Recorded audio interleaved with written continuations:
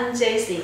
Today let me show you how to use a polariscope to see stress in plastic preforms.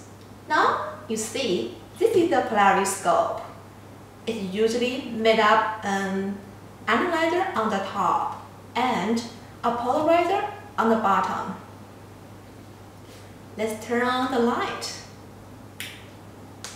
You see, at this time, the light source area is orange. What will happen if we see through the analyzer? Let's check it. Wow! It turns orange.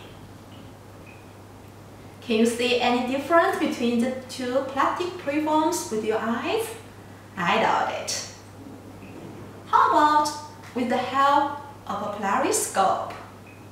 Now, put these two samples between the analyzer and polarizer horizontally. We can see many colorful strips in these two samples. In the sample on the left, we can see there are many points where stress concentrates, but for the sample on the right, the stress distribution is much more even. Now you see a polariscope is like an additional eye to help your technicians to determine whether your plastic products are in good condition. If you want to know more details about it, contact us.